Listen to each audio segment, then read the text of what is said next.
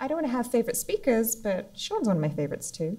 We met on the TEDx stage actually a few years ago and have been sort of hanging out ever since. He's originally from New Zealand, but now based in San Francisco, where he's co-founder and CTO of Quid, an augmented intelligence company.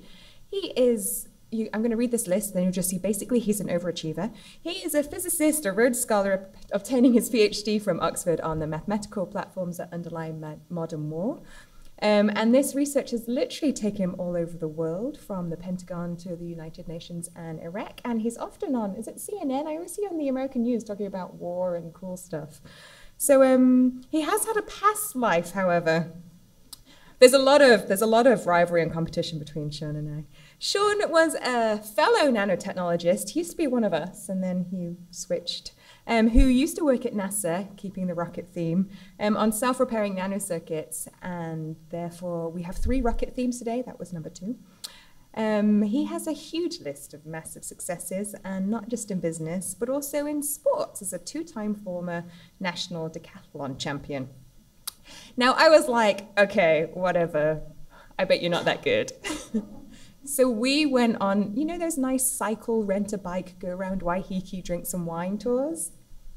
2 A-type personalities who are sporty nuts did that wine tour on bikes. I don't think we drank any wine. I think we literally raced each other around the whole island, and we missed the winery, and we actually got called back by the event organizers being like, we saw you guys, and you cycled past the winery and you kept going. And I'm like, because I'm winning.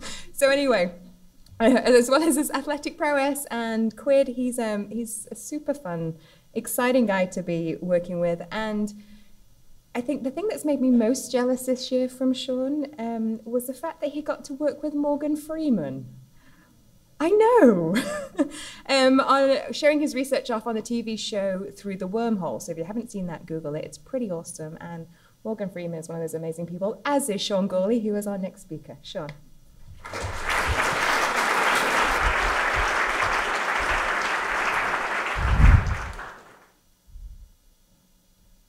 That'll work. All right. Let's get that there. Thanks, Michelle. I don't really know how to respond to that. But if you ever get the chance to have Morgan Freeman for a few minutes, you should do one thing absolutely, and that's get him to leave a voice message on your phone, because you really can't go past being introduced by Morgan Freeman on the thing. I would also kind of put the caveat on that bike racing. You go to Waiheke Island, you do the kind of the tour around, right? It's supposed to be leisurely, right? She showed up with a racing bike. So, I was like, at that point it was on. I want to run through, Sean, here we go. Brilliant. I'm going to start with this, because this thing, for me, really sums up the year that we've had at Quid. It's been a year of selling. It's been a year of getting up and pitching people time and time again into the big companies, the big governments, the big hedge funds around the world. It's something that I think when I started Quid, I never really had the sense that that's what the company would actually be doing, would be selling. You always think you're going to build a team, you're going to build technology, you're going to build the product. You never realize that at some point you're just selling the thing the whole time. But it's been a wonderful thing, because for me coming into it, I was like, I'm not really a salesperson. Right, it's like selling's for other people. I don't like getting told no, so I'm probably not a very good person, and I really don't like asking for money because it's kind of awkward. Right? So for me, going through this, I think is kind of been a couple of things. One is you realize when you build a company, ultimately you sell stuff, which should have probably occurred at the start of it. But secondly, it realizes too is I think we have stories that tell ourselves about what we're good at and what we're not good at, where our strengths are and where they're not. And for me, it was always, well, I do technical, but I don't do selling. And I think coming through this year, I think I've earned my selling badge at the very least. And so we've closed the year out, and I get a little bit of time now in New Zealand to take a bit of a break, and just absolutely thrilled. We did 8.5 million of subscription sales this year with the first full year of the software on the market.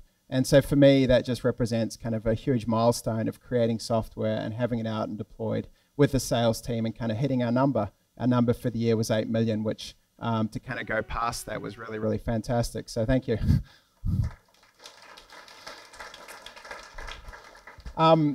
But it was also important to come back to New Zealand. So when I was chatting with Scott about coming down here, it was the single most important thing. I said, yeah, I got to get down to New Zealand. He said, you know, why we got to get down here? I said, for me, it just gives me a chance to take a break from that whole circus in Silicon Valley and just get out on the surfboard back in Christchurch and just think about where we've come from, think about the next year where we're going, but also think some different ideas. And I think it's so nice to be able to come home to New Zealand and take that time in that space. So I want to kind of share some of that stuff that's on my mind as I think forward towards the next year and kind of share some of that with you. I thought about maybe like saying, well, I could tell you about how to build companies, but I think honestly, if you were looking at advice from me, it's probably the wrong person. I think I've probably made most of the mistakes, and I always think it's funny when someone says, how do you do this stuff? I have no idea. I really don't. But I do have some interesting thoughts I think you'll like on this. So this, for me, has been fascinating, the human brain, and particularly the limits of the human brain, what it can do, but also what it can't do. And I think we tend to think that it's infinite, right? We've got infinite capacity in the way we can think. But there are very, very real limits in what we can do. And one of these is the speed of thought, right? So we can think only so fast. And scientists got together and they measured this. And they said, well, how fast can you think? And they took a bunch of chess players and they stuck them into an fMRI machine and started to measure the time that they would react to whether the board was in check or not. And they found that the experts could do it in about 650 milliseconds. And the amateurs about 900 milliseconds, right? So no matter how good you were at chess, you couldn't think faster than 650 milliseconds as to whether the king was in check or not. And this sort of represented the smallest atomic unit of strategic thought. So the human brain can't think faster than 0.65, which is about this long, right? That we don't exist below that. And it seems kind of trivial, right? It seems like that shouldn't really make a big difference to anything. Except this is what happens because of that little limit in our cognitive processing power. Today, we're looking at about 65% of all US equities are traded by algorithms. And they're traded by algorithms because algorithms can think a whole lot faster than that. And now, instead of looking at people trading stocks backwards and forwards, it's a bunch of servers co-located to be as near as possible to the source of information because the speed of light makes a difference in these equations. And it's developed a whole industry around this. It's developed an industry now where they're laying cables between London and New York to shave 5 milliseconds across the round-trip time between the two exchanges. So for me, this is $300 million spent to take 5 milliseconds off a trade that exists, that dominates the market because the human mind doesn't think any quicker than 0.65. So for me, when I look at where the really interesting stuff is, I think, well, where does the human brain stop? And where the human brain stops, the algorithms will eventually take over.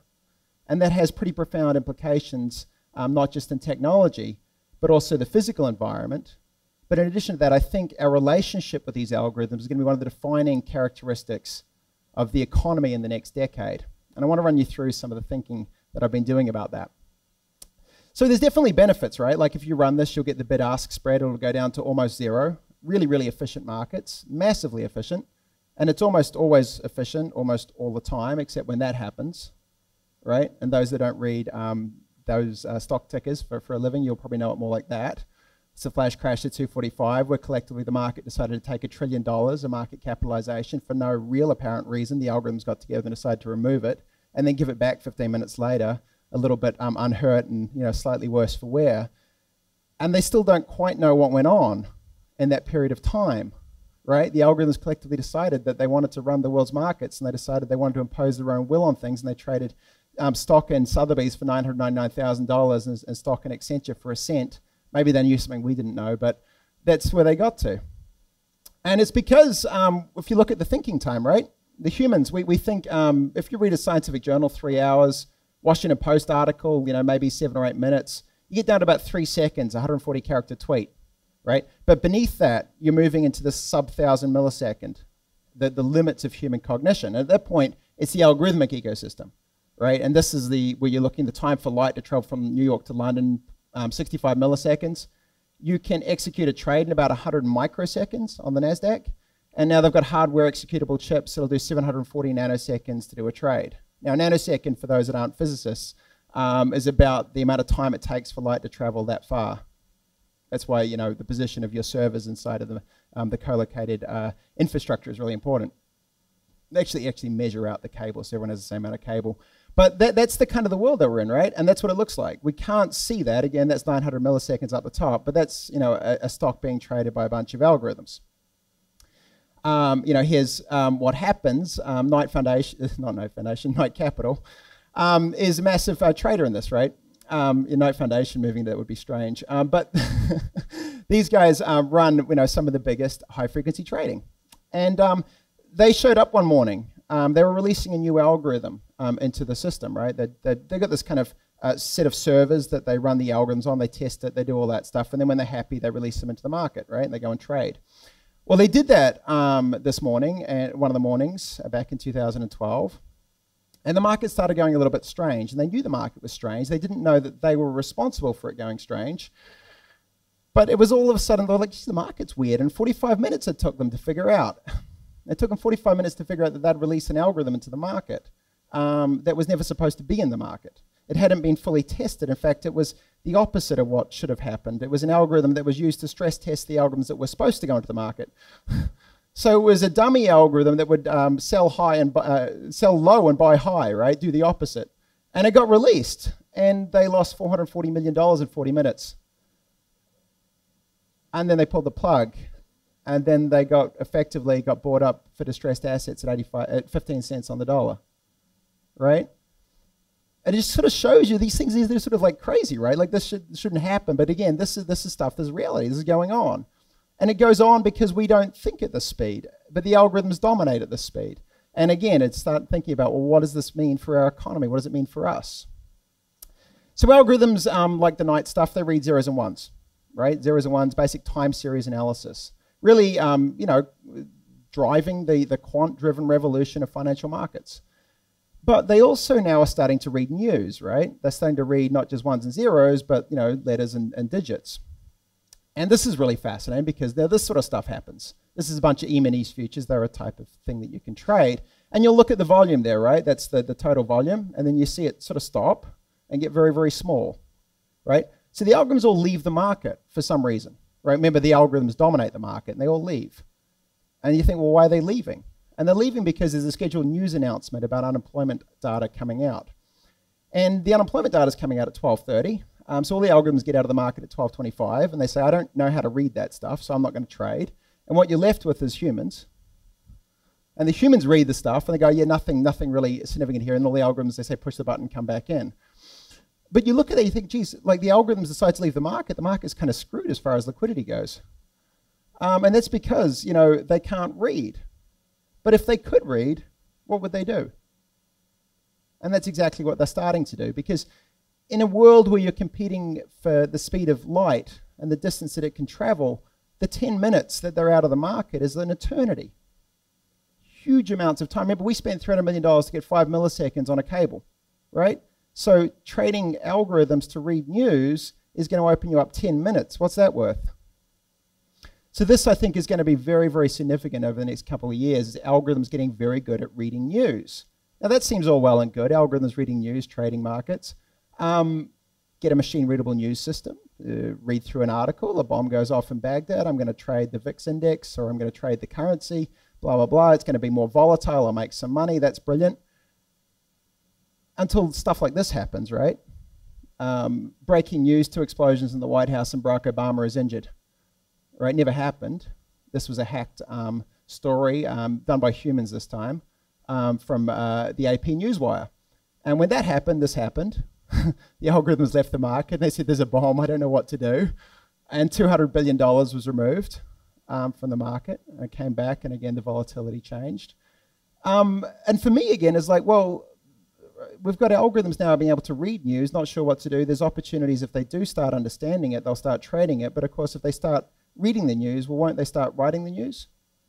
And they start writing the news, how do we believe, and what about us? Isn't the news meant for us, right? So we log on, right? We go on, and we think, well, this is, again, a kind of step back. It's like, okay, so financial markets are gone, right? We don't run them anymore. We can't think fast enough. And algorithms are going to start reading our news and potentially writing it. Well, when you open the New York Times, you open, like, you know, the Herald, it takes a little time to load, right? You know, you notice it takes a few seconds. You blame New Zealand's kind of, you know, shitty internet for that. It takes about 800 milliseconds to load. And you'd be right, for the most part, to blame New Zealand's shitty internet for that. But you should also realize that 150 milliseconds of that is built in for an online ad auction that happens. So when you go to the website that takes 150 milliseconds and says, we're going to auction off your presence. We're going to auction off your presence to the highest bidder to show you an ad, yes or no, right? And so there's like a little market that evolves for selling ads backwards and forwards. And I think this is really fascinating, again, because 61% now of the internet traffic is non-human. So the internet's kind of switched the same way as the markets. It used to be the internet was for us, right? We had the traffic. Now we don't have the traffic anymore. And it's up from 51% last year, or 49% last year. So again, the internet is slowly moving that way because there are advantages to being able to think at 150 milliseconds that we simply cannot do. It's not within our biology. So at this point, you kind of want to push the button and say, stop, like, you know, this all seems a little bit complicated and a bit too much. But the reality is we can't really turn back from this. So how do we deal with it?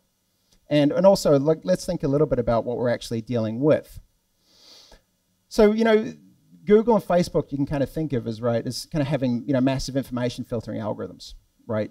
Ways to kind of separate information back out to you. And we think of that and we experience them as products and we think about how they do things, but we don't often think about the economics. And a large part of the economics of these two companies is electricity. Because you get electricity to store information, right, and retrieve it. And electricity is one of the single largest costs of running these two operations. If you flip it back out, what you see is it costs Google about $12.90 per user per year, and it costs Facebook about $1.20 to give you the product. I think these numbers are just fascinating, right? That you can have Facebook for $1.20. You know, it's obviously if you've got 1 billion people that can join you on that, you can have that. But it's not a lot of money, right, what they're spending on the electricity to give you the product at the end of the day. And that's even kind of, you know, more surprising because you look at things like this. Wikipedia shows up 85% of the time for the 1,000 most common searches on Google. You know, in many ways, Google is sort of crawling Wikipedia, and you probably wouldn't notice too much of a difference if all it did was give you back results from that. So it's kind of interesting, right, that this kind of search and filtering mechanism that exists. And I think of this because you think about, well, we've got Facebook and we sort of accept Facebook as a social network, but what else could it look like, right? And we say, well, why does it look like what it does? And we've got a couple of things here. You take the identity as one axis and you take the history, right? So am I real and do I have to be me online? And if I post something, are you always going to remember it? And Facebook is, yes, you have to be real and I'm going to remember everything, right? And they're up there because that's really, really profitable. That's a hugely profitable space to advertise against. But we could also think of one where I don't have to be real and you'd be Reddit, right? You can have your pseudonyms. That's a really different kind of community. We can think about what no history and no identity looks like, right? Does anyone think about that? Well, that's 4chan, right? If you haven't been there, don't go there. You'll ruin your day. But it's a really different kind of world. And then, of course, on the other side, real identity, no history is Snapchat, right? So you start to explore the space of different kinds of ways of being. Now, these are algorithms, right? The algorithm is doing something very simple. Do you have to be you, and am I going to remember you? And just by varying those two variables, you end up in a difference between Facebook and 4chan. And the online behavior that we experience through them is night and day. And I think it should just kind of reflect on that and think, well, what power are the algorithms having on the kinds of interactions that I'm having with the world? And did I want, you know, the all history, all identity? Right? Is that what I want? Because that's kind of what we've got. And I think it's coming back and saying, well, how do you design for these worlds? So coming from that, I think kind of splitting this out, we've been treated, I think, in many ways as products by algorithms. Most of us interact with algorithms as products. Our identities are bought and sold online to give us advertising that we'll hopefully buy things from. So we've had that, but that's pretty narrow, right? There's a whole lot of other ways that we can interact. We could actually be the owners of these algorithms. So instead of the algorithm serving information in the hope that I might buy something, I could actually own the algorithm and say, well, give me things that'll make me a better person, make me a better friend, make me smarter, make me learn about stuff that I probably don't really want to, but I probably should. And don't try and sell me that stuff. So we could own them. We could be a really different kind of relationship. We could also be on the other side, a sort of techno surf. Well, you can't afford, I can't afford to be monetized as a product, but there's some stuff the algorithm's not very good at doing, and it's going to offset them to me, kind of little micro tasks on Mechanical Turk. So you can kind of think of being a servant of the algorithms, and that's actually happening. But you can also think of augmented intelligence, actually driving algorithms, being in a relationship with algorithms, as sort of a conversation. You own them, of course, but you're not just accepting what they're giving you. You're actually feeding back and saying, yeah, I want to drive it like I'll drive a high-performance race car. So there's a whole different range of ways of interacting with algorithms. But what we've been given is very, very narrow, and I think to our detriment. This is a graph that kind of struck me as it's my favorite graph for the year, and kind of what it says, a graph of inequality. I don't know if anyone saw this when it came out, but it should worry you, I think. Because what it's looking at is the amount of income owned by the bottom 90% versus the top 0.1%. And you'll see they're just at the point where they're crossing. And you'll also see last time they were crossing was this lovely time period in the 1920s through to the 1930s. And so for me, I think this graph and this rise of inequality, it also jumped out. In 1984, New Zealand was one of the most equal places in the world. Over the last 25 odd years, we have had the single biggest jump in inequality in the world. And so the stories that we had of growing up all equal, I think, are kind of different. But the whole world's moving that way. And I think what I'd put to you is a large reason of this is because of algorithms. Algorithms are fundamentally making our world more unequal. Because the information and the algorithms that are operating don't affect everyone equally. And I think this is something to really consider, because if you can afford the high-end subscription for an augmented intelligence product, you'll drive and find insight in the market, whereas everyone else who can't won't. You know, the difference between being treated as a product and being driving software to make trades are really, really different and really distinct. So something, again, to think about. We talked a little bit about technosurfs. And for those that know, Amazon's Mechanical Turk, there's Crowdflower as well as a platform that lets that run. So these are systems that you log in, and they're called human implementable tasks. And you get paid maybe between 5 and 10 cents to do things like determining whether that picture is obscene or not, or determining, what color this object is. Things that the algorithm could do if it had enough money for the electricity, but actually you're cheaper, so I can run with you instead, and maybe I'm not quite smart enough and I can leverage you. And so we've got, Crowdflower boasts they have 1 million human hours available at any moment. You can access 1 million human hours to do things at a few cents a pop. Things that algorithms can't do because of cost or can't do because of complexity. This leads to some really interesting things. This is a performance art piece by Aaron Coblin. He paid people 2 cents to draw a sheep.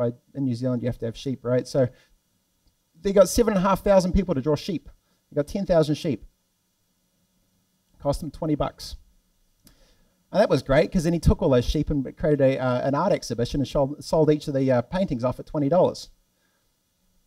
And then people complained. They said, you can't sell my thing at $20. They said, yeah, you signed the user acceptance thing. So he took what people did at 2 cents and sold it at $20. And they were sheep. And people, he said, draw sheep for 2 cents. Everyone was like, okay. Which, that's why one of my favorite pieces of art here, right?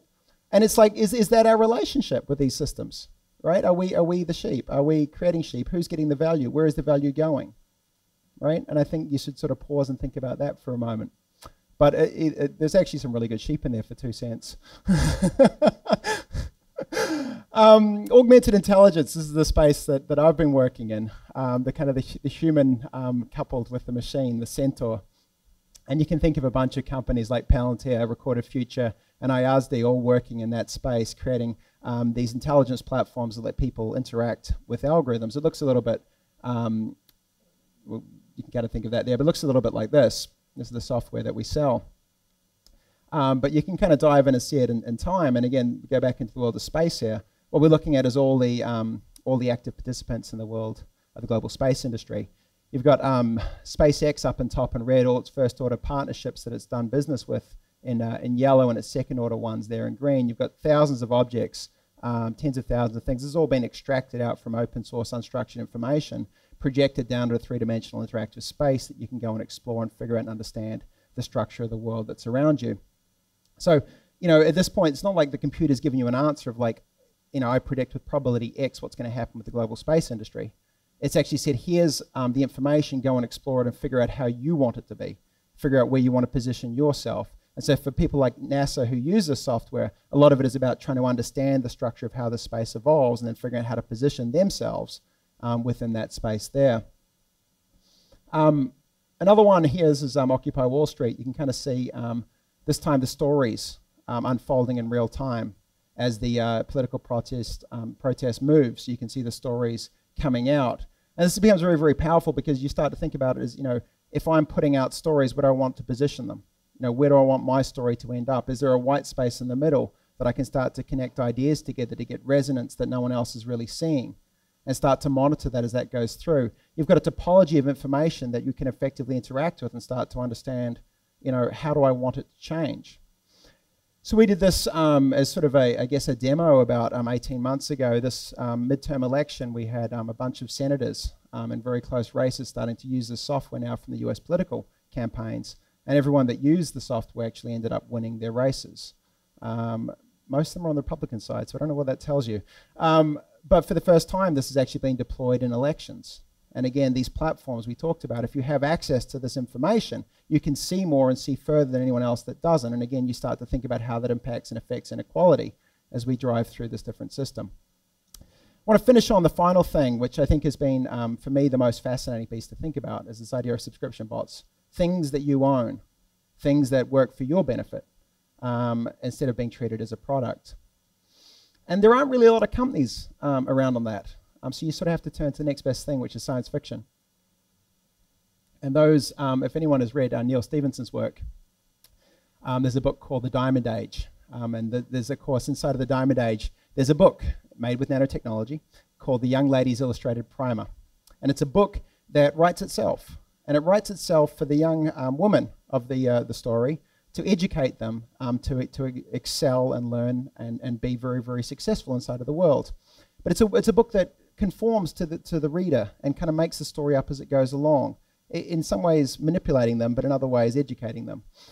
And I think this kind of idea of a primer for people, a software subscription that you own that has your benefits in mind, is going to be something I think we're going to see a lot of as we go forward. We're getting there. Again, if we look forward into actual patterns, this is auto-generation of social status updates. So it's like Google's patenting is like, I'm too lazy to update my status, but I want people to know that I'm active. So like, can an algorithm do that for me? And you start thinking about, again, it's this machines learning to kind of write, machines learning to impersonate humans. And we're seeing, I tried, there's sort of a crude version of this online. It's Facebook, What Would I Say? It came up with You're My Valet Ticket, which I don't know if that is either a reflection of the badness of the algorithm or just like I don't really post things that are very sensible. But still, it posted that for me and I was very grateful. Everyone looked kind of confused. I got a few likes. It gets a little more complex, and this is a bunch of tweets. So those that can't read Spanish is coming out of Mexico City. It's a bunch of tweets here. It's Mexican Twitter bots alleging that a reporter was not killed by a drug cartel. Just think about that for a second. We've got organized crime syndicate pushing out propaganda bots to convince users online that an alleged murder of a reporter didn't happen, right? This is, again, this is happening today. So we think about this, it's around, it's going to have a big, big impact on what we do. Here's what those bots look like, and actually if you run the algorithms, you can kind of see it in time. They all come out every 10 minutes, and it's actually pretty easy to see them.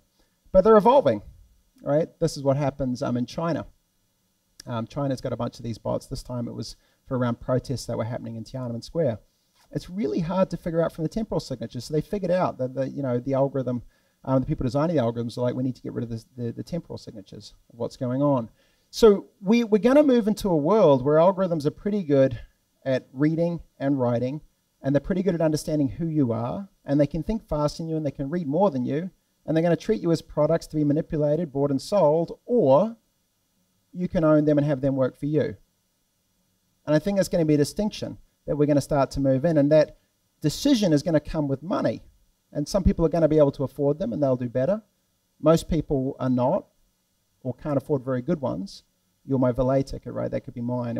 So people would look at me and say, Sean, you should get a better algorithm.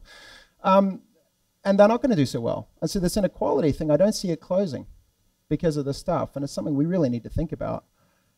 And I sort of leave you with this final piece of that. This is maybe a world that might exist. I hope it doesn't. But it's something that we should all really kind of consider and And maybe over the Christmas break, as we're having a little bit of time relaxing, think about that and how we want to build the companies that we're all going to be building in a world where this is now a possibility. So thank you.